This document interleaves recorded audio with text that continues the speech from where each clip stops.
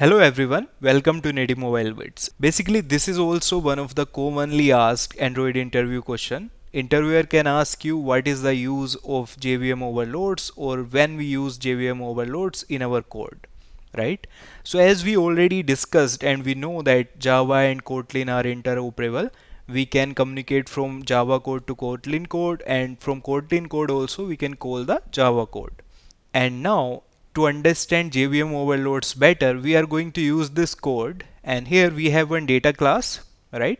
We have one Java class and one Kotlin class. So right now this is the normal data class, but in Kotlin we have the support for default value for any parameter inside a constructor, right?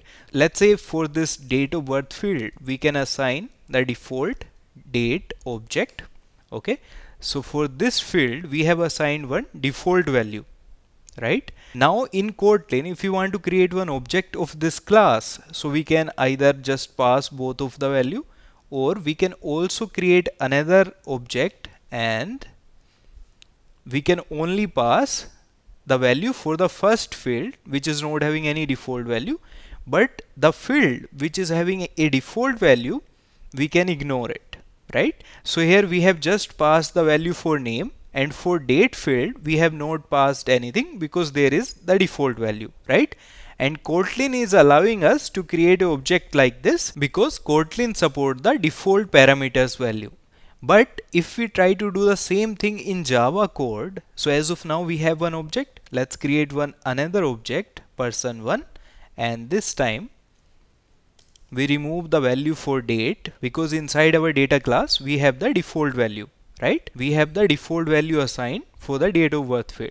But in Java does not support default parameters. The moment we try to utilize it, we are getting one compile time error, right? It is saying that 2 arguments are expected but only one value we are passing, right? It is saying that this person class is having 2 fields, 2 parameters, but we are only passing value for the first one, name. And we have already defined the default value for this parameter, but Java does not support the default parameter thing. Okay, so now we have the question that if we have any data class or any class which is having some kind of default parameter inside the constructor, how we can use that in our Java code, right?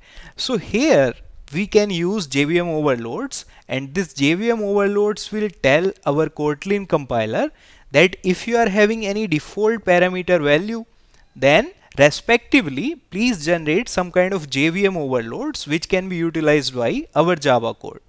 Now how we can do that? To achieve this, we just need to use @JVM overloads annotation.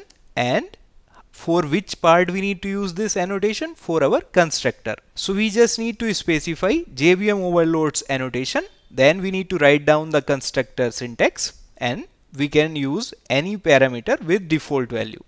Now if we just go to our Java code, that error is gone, right?